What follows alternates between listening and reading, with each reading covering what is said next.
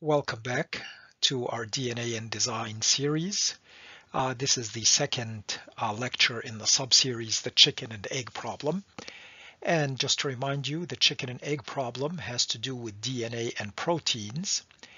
And the basic idea is that you need DNA to make proteins, but you also need a suite of proteins already functioning inside the cell to be able to use the DNA to make those proteins. So those proteins basically have to exist so that you can make them from DNA. And that, of course, is a big hurdle in any kind of random evolution hypothesis.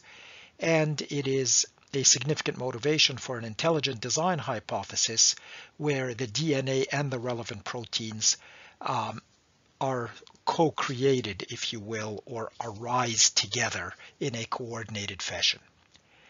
Now, we need to talk about the leading hypothesis that has been advanced to solve this chicken and egg problem, since it is a very large problem and obviously a very glaring problem in terms of origin of life theories and evolutionary biology. And that leading hypothesis is called the RNA world. And we will cover that in this lecture.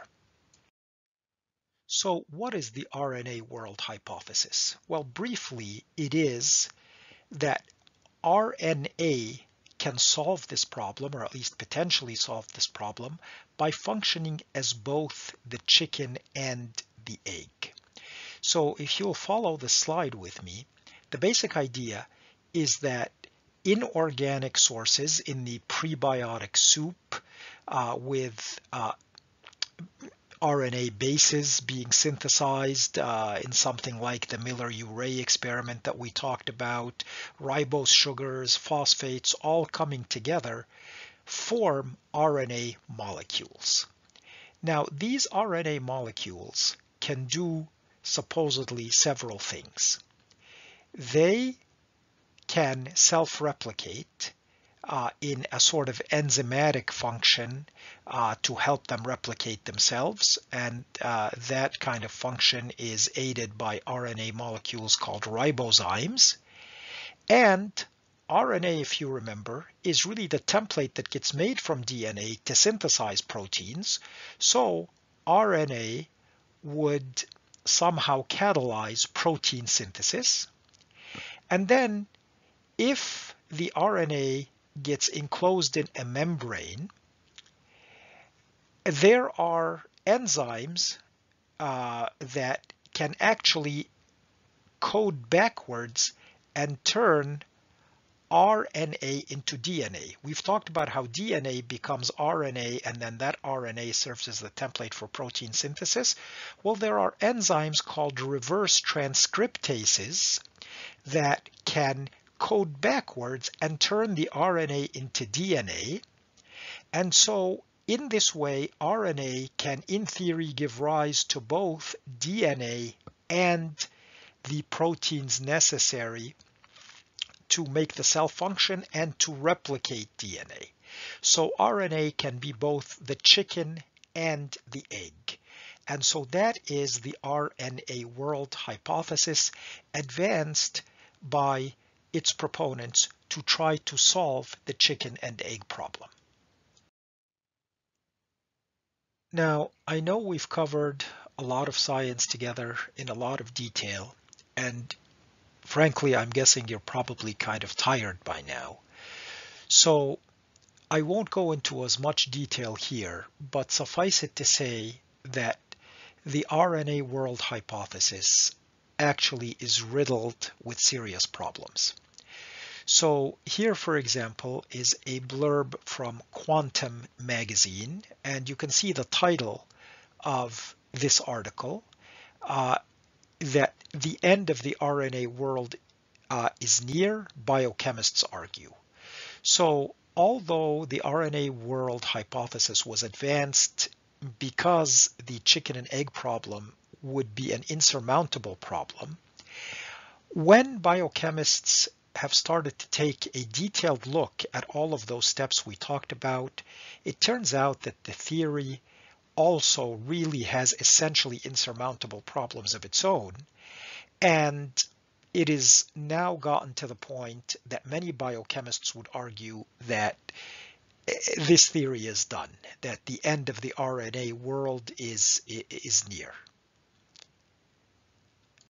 So here again is continuing with that blurb that Charles Carter, who's a structural biologist at the University of North Carolina, has, for example, presented evidence that there's no way that RNA could do all of the things that it is purported to do. It could not catalyze its own replication, as well as catalyze the synthesis of proteins, as well as somehow be sequence specific to be able to get those things done, because they have to be coordinated together. One of the problems, for example, that Charles Carter points out is that protein enzymes that are very essential to the cell basically catalyze and coordinate chemical reactions that can differ in speed by as much as 20 orders of magnitude. That would be that one reaction would be, for example, 100 billion times faster than another. And proteins can coordinate those different reaction rates. RNAs are very poor catalysts, and they do not have the sort of specificity to coordinate these reaction rates. In addition, and again, I want to be a little bit lighter on the science in this lecture, but when protein enzymes work, they have a very specific function. They can take reactions that are energetically unfavorable, that wouldn't occur on their own or would occur so slowly as to be incompatible with life, and couple them with more energetically favorable reactions to be able to speed the slow reactions up, like drawing energy from one source to funnel it into another. RNA enzymatic activity is nothing like that. It can catalyze, speed up a single reaction that would go on its own, but it is entirely unable to couple unfavorable reactions to favorable reactions. And without that, there can be no life. Now, here is a paper published in the journal Biology Direct, which is actually trying to defend the RNA world hypothesis. And look at its title. It says, "The RNA world hypothesis, the worst theory of the early evolution of life, except for all the others." And that really is basically why the RNA world hypothesis has survived, because of an insistence that intelligent design cannot be advanced as a legitimate scientific theory, and this is the only conceivable way that the chicken and egg problem can be solved. And so this article itself cites these objections that you see on the right-hand side of the slide. And again, we won't go into the detail we've gone into before, but you can see that there are several very serious objections.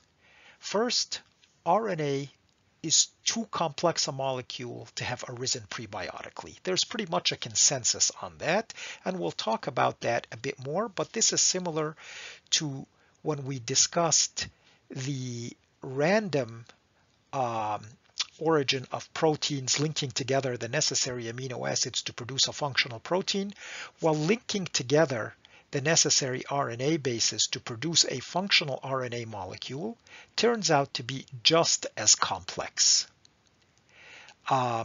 Worse yet, objection number 2, RNA is an inherently unstable molecule. And if you have been following the COVID vaccine issue, you realize that these new mRNA vaccines that have been developed by Pfizer and Moderna, one of the huge breakthroughs was being able to coat them in a substance to kind of keep them stable long enough to synthesize enough protein to incite an immunologic reaction, because RNA is inherently unstable and breaks down quite quickly. Um, Objection number 3, RNA needs to be able to, instead of the early proteins that we talked about as being so critical to life, if life started in an RNA world, RNA needs to be able to undergo the catalytic function of proteins. We talked about that briefly already, that it can't span the orders of magnitude necessary for reactions of different reaction rates. It does not act as a true enzyme coupling favorable and unfavorable reactions. But in any case, the catalytic repertoire is very limited, and it is a very rare property of very long RNA sequences only. So it is very difficult and very unlikely to make an RNA that has any catalytic function whatsoever. And objection number 4, we've already talked about that the catalytic repertoire of RNA is too limited. Proteins function as enzymes in thousands of reactions in the body. There is no known RNA molecule that can do anything like that. So here is something from one of the scientific papers we've been talking about. And basically, what it is saying is that, again, the probabilistic resources hurdle is too huge to overcome for RNA to be a viable lone precursor of life, for the RNA world hypothesis to actually be a viable hypothesis. And it turns out that only long RNA molecules have any capacity to catalyze self-replication, to replicate themselves, which would be necessary for life. And all of the experiments that have shown some limited capacity to do that have started out injecting a lot of information into the situation, basically selecting out from a large library of RNA molecules, culling the ones that can do that. And you probably need an RNA molecule of at least 100 nucleotides to begin even making this synthesis. And it turns out that, again, the probabilistic resources of the universe cannot do that. So one author is basically saying here that the way these things start is you basically have to start off with something on the order of 10 trillion or 10 trillion to a quadrillion randomized RNA molecules to cull them to isolate some sort of ribozyme self-replicating activity. And he is saying that this is completely divorced from the probable prebiotic situation. And so one biologist named Charles Carter, reviewing a paper on the RNA world hypothesis, says, quote, "I for one have never subscribed to this view of the origin of life, and I am by no means alone. The RNA world hypothesis is driven almost entirely by the flow of data from very high technology combinatorial libraries whose relationship to the prebiotic world is anything but worthy of, quote, unanimous support. There are several serious problems associated with it, and I view it as little more than a popular fantasy." So basically what this author is saying is that you have to start off knowing what you want to achieve and synthesize a very specific RNA molecule that would be extremely unlikely to be synthesized in nature. You use combinatorial libraries to cull the right molecule, and this would not happen in nature. And brings up the extremely serious, probably fatal objection that we'll talk about next. And that fatal objection again comes from this paper or this article, "The End of the RNA World is Near."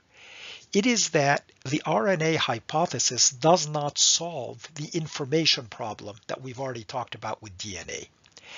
And you can read the last part of this quote, but basically what this scientist is saying, his name is Peter Wills from University of Auckland in New Zealand, is that again, if you look at having to try to synthesize an RNA molecule that has any sort of enzymatic activity, even though we've seen that that enzymatic activity is insufficient and too limited and cannot support the beginning of life but to have anything even remotely functional, you need to inject information to do that. You need to start with a combinatorial library and cull the right sort of RNA molecule and so forth.